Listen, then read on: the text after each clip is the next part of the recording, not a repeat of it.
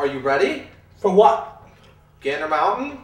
Tomorrow morning's opening morning. You don't have shells, you don't have a gun case, and you still need your license, don't you? Yeah. Well, let's go.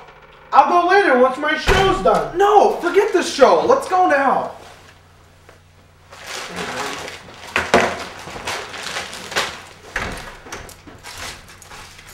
Come on, hurry up.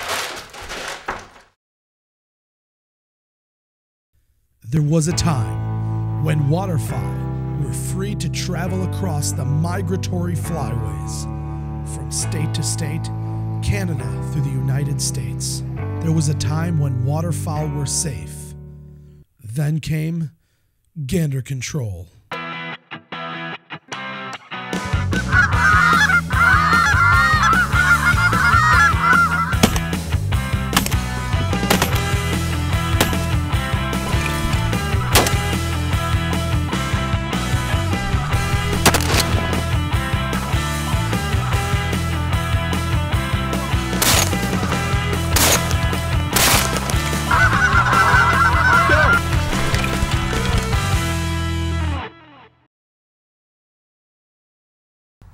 Hi, I'm Joe Evans. And I'm Dan Evans.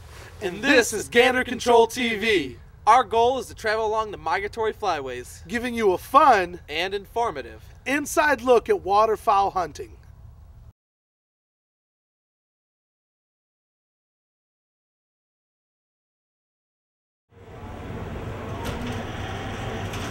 Oh, get them on Joe. The decoys, the shells, and they got everything.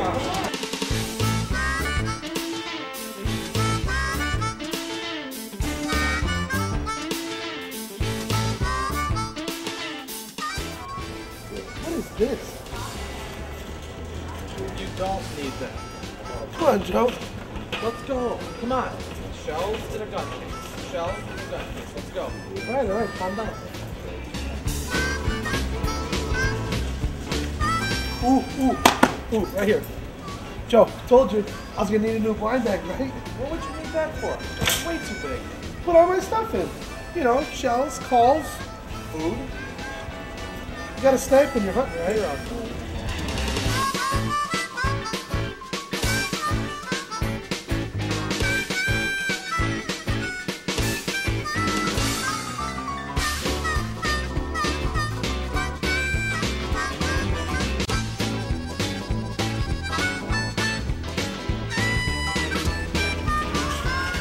Oh, right here, gun cases. Oh, finally, something you need. Just what I need.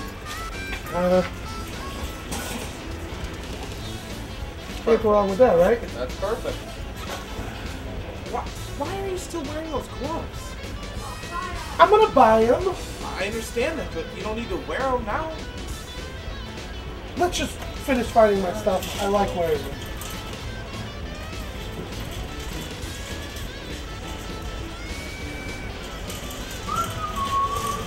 What else do we need? Ooh, aha! You already have a gun case right here. Yeah, I need a hard gun case. You don't need a hard gun case. You have one gun. Put one of them back. Well, what if I need the hard one too? Do we want to come all the way back here? All right. Another thing we need. We don't need another dog pillow you bought for this year. Hey, Magnum likes to be comfy. He retrieves all the birds. The least we can do is let him be comfy. All right. You can get the dog pillow, Thank you. but you can take off the glove. I'm not taking off the gloves. And put the dog pillow back. I'm taking off the gloves. All right, here we go. Shells, that's all you need. Let's go. Box? No. I'm getting a case. Of course you're getting a case. Why wouldn't you get a case? Would you grab one more while you're over there? No, let's go. All right, Joe, I'll meet you up front. I gotta go check one more thing. All right, well, hurry up. Let's go. Yeah.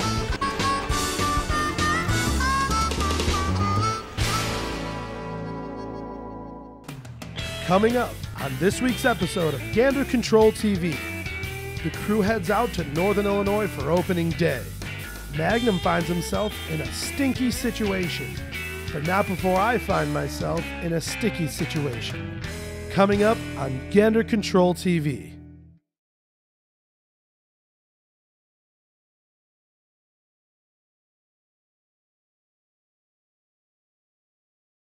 Well, we got to the field this morning about an hour before shooting time. We set our decoys up. We were hunting over about 150 full-bodied decoys. Had a pretty good spread. We shot them up in a U pattern. It was one of the chillier mornings of the year. So as the morning got on, we seen what the birds were doing, and we spread them out a little bit, and they seemed to come right in the hole. We had a good wind for them, and they were falling right in the hole.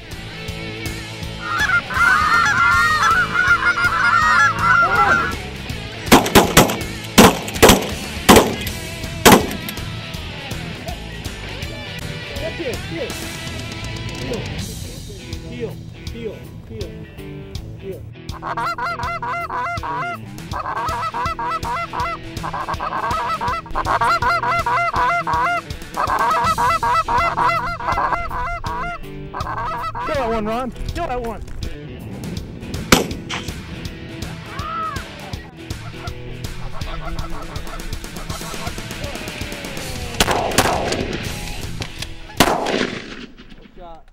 So at dinner, all the guys of Gander Control decided to make a little bit of a wager. And what the wager was is that the first guy to kill a band this year, everybody in the crew has to buy that member a box of shells. And of course, Joe, being the cocky guy he is, he says, oh, well, let's head back to Gander Mountain right now. He might as well buy me the shells now, because he says he's going to shoot a band in the morning. Who does this guy think he is?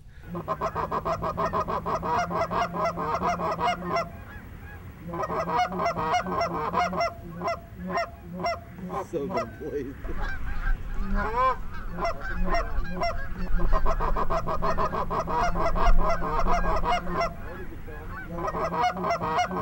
Kill him.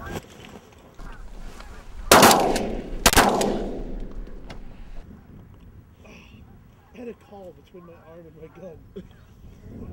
Oh, last time you stole I don't believe them two rode up and came. Shut up! Shut up! Joe! I swear on my life! Yes! I swear on my life! If you're lying to I me. swear on everything! I swear on everything! Woo-hoo! Yeah! Being the cocky brother that he's always been, actually called it.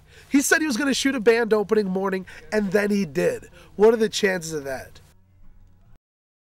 It's been raining for about the past week leading up to this hunt, and we were worried that the field was going to be a little bit too muddy to drive the trucks in, and we were going to have to walk all the decoys out. So we pulled up to the field and checked the mud to see if it was too bad to drive the trucks in. We were all right. It was dry enough to drive the trucks on it. So we drove in, got all the decoys set.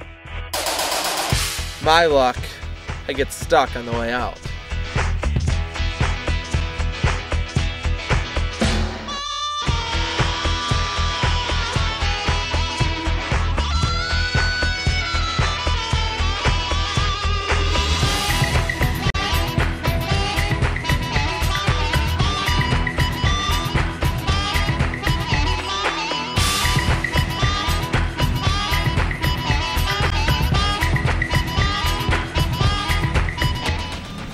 Joe got his truck stuck a little bit with the trailer, so All right. we're gonna have to leave it here for All right, man. I don't know, but we're leaving it here. Still to come on Gander Control TV, Magnum finds himself in a stinky situation, but not before I find myself in a sticky situation. Coming up on Gander Control TV.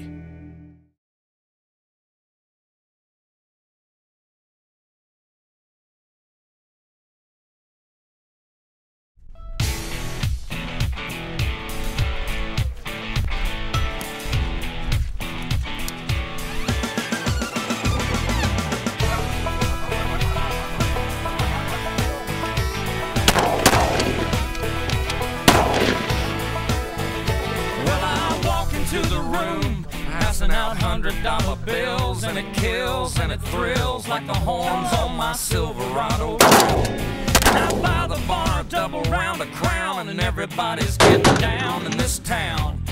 Ain't never gonna be the same, 'cause I saddle up my horse and I ride into the city. I make a lot of noise because the girls, they are so pretty. Riding up and down Broadway on my old stud Leroy. Save a horse, ride a cow.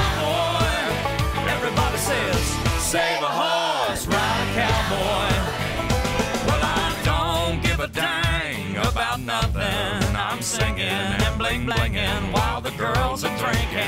Long necks down, and I wouldn't trade old Leroy or my Chevrolet for your Escalade or your freak parade. I'm the only John Wayne left in this town. When I saddle up my horse and I ride into the city, I make a lot of noise, cause the girls, they are so pretty. Riding up and down Broadway on my old stud Leroy, and the girls say, save a horse, ride a cowboy. Everybody says, save a horse, ride a cowboy. Hey, you know what? Here's the deal.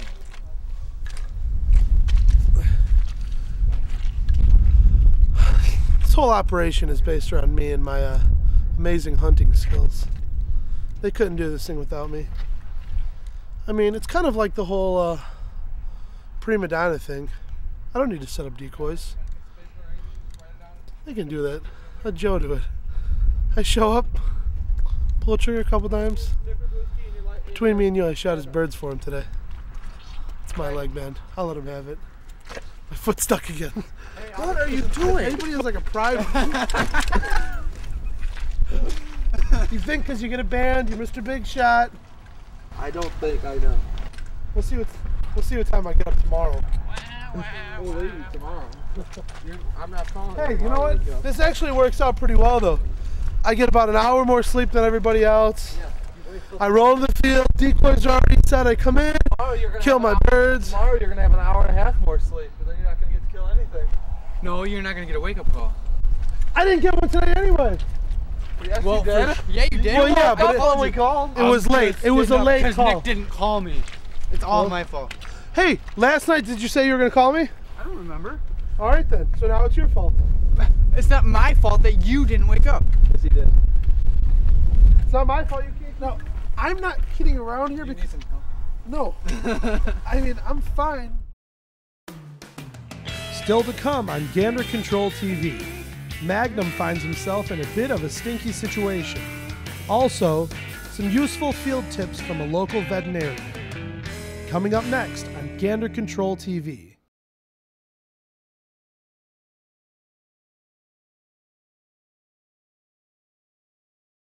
It was about 5 minutes before shooting time this morning, and the camera crew, they were still getting all the stuff out of the bags and getting everything set up to go. And I looked to my right, And just so happens a skunk wanders his way into our decoy spread. didn't really know what to do. I didn't want to shoot at it because I didn't want it to spray. My first instinct was, hey, I got a gun, I'll get rid of this thing. So I decided to kind of just shoot away a little bit, and luckily it ran away and didn't spray at all.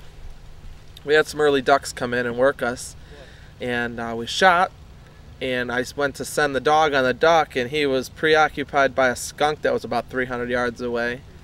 And when I sent him on the duck, instead of going straight, he goes directly backwards. So the dog takes off running, and this dog is running top speed after this skunk. So I'm yelling and blowing my whistle for him. You know, Magnum, get over here, no. And the dog's on a beeline for this skunk. I'm trying to get him to come back, and I'm trying to find my transmitter for his collar. Well, of course, my brother laying on the electric collar remote, so that doesn't do him a lot of good. He finds the skunk, gets to the skunk, and gets sprayed. Just my luck. So we load the dog up and head to the vet. And the veterinarian was actually kind enough to give us a couple tips and pointers on some things you can do if you're in a situation where you can't make it to a vet.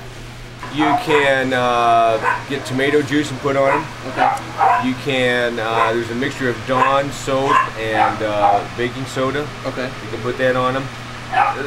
The biggest problem is, do their eyes get hit with this? Because it really is, it's very caustic. Right. Okay. And you want to make sure that it looks like his eyes look fine, but if they're squinting a lot, then that means that you've had an exposure there. You need to really rinse that out liberally.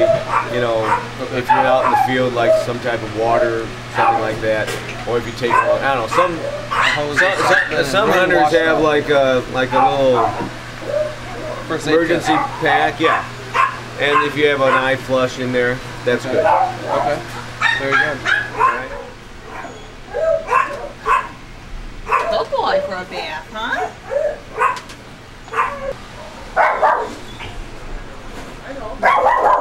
Well, if things don't work out with getting Magnum cleaned up, we can always look into getting another hunting dog.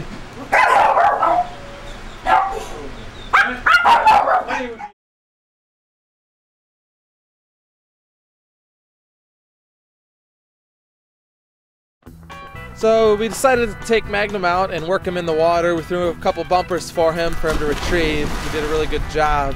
One of the main things a lot of people have to remember is in season and out of season, you really need to keep working with your dogs. You can't just, in the summertime, leave him in the kennel and not throw bumpers for him. He's going to be rusty when it comes season. You can't get him back from the trainer and think that he's all set to go. You still have to work with him yourself.